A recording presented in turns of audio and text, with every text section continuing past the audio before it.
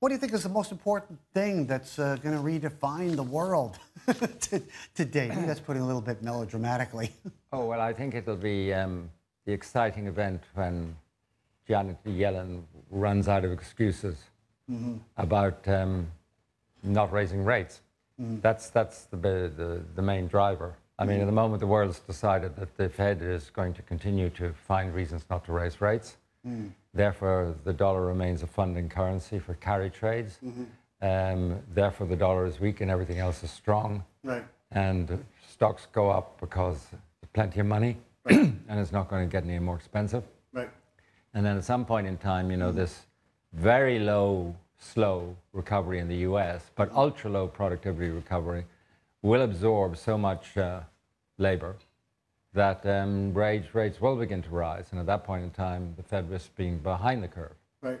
So every time we train the cameras on Janet Yellen, we got these 2-day meets or whatever, and she's got these long, drawn-out soliloquies.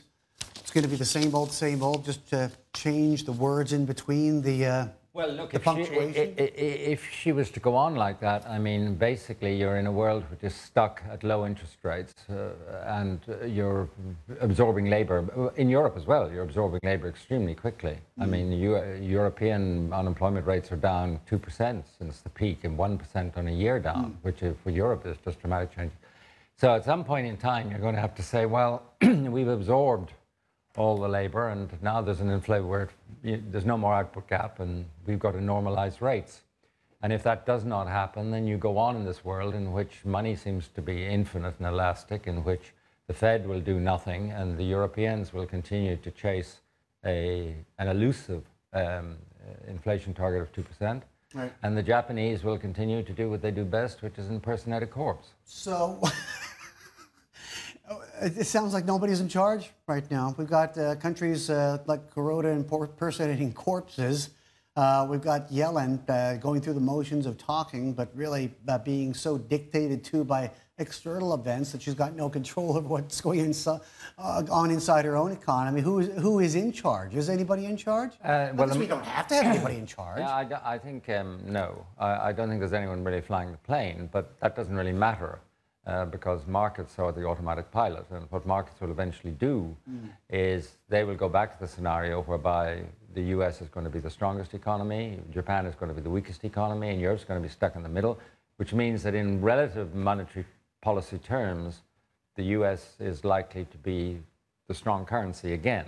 Right. But for that to happen, you've got to break out of this idea that the Fed is in stasis and nothing is ever going to happen. Actually, things are happening all the time. The economies are progressing. Right. And at some point in time, this is going to be quite clear that you're back to the same paradigm as before, which is that the US economy is the strongest and therefore will have the tighter monetary policy. But you are getting stasis in the US, though. I mean, all this stuff, this 5% unemployment rate and all that, and everything as a result of people just extracting themselves and pretending they're invisible in this world. That's the result of what you term stasis.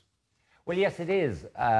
And I mean, the most amazing thing is the speed at which the US economy and now the European economy and the Japanese economy are absorbing labor. And it is, of course, a labor which is partly coming out of a higher participation rate, partly, but it is especially people with very low qualifications, so they don't get paid any money.